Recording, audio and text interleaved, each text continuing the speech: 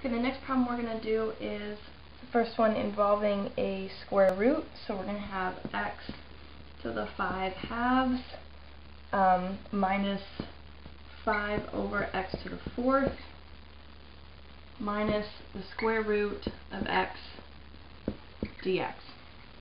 Okay, so the first thing we're going to do is try to simplify this. X to the 5 halves is going to stay the same. We're going to eliminate this fraction by moving the x to the 4th to the top. The way that we do that is change the sign on the exponent from a positive to a negative. 5x to the negative 4 is the same as 5 over x to the 4th. And then, of course, we know rule the square root of x is the same as x to the 1/2. So we're going to say minus x to the 1/2 dx to make this easier. So now we can take the integral. X 5 halves, we of course need to add 1, so we're going to say plus 2 over 2 on the exponent is of course 7 halves, and then we need to divide 1, which is the coefficient, by the new exponent, 7 halves.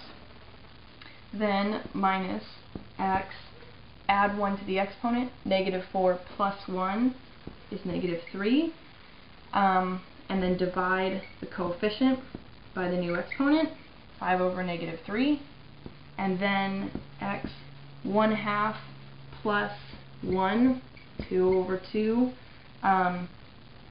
is of course 3 over 2, 1 plus 2, 3 over 2, and then 1 is the coefficient that's implied here, divided by the new exponent, which is 3 halves, 1 over 3 halves, and then plus c. So now we have our integral, and all we have to do is simplify it.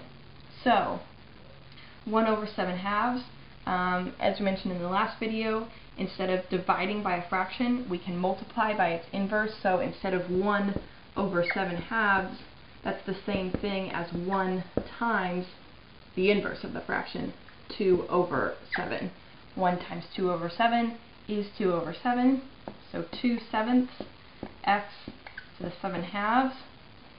We have a negative here on the bottom, so a negative times a negative 5/3 is going to be a positive, so plus 5/3.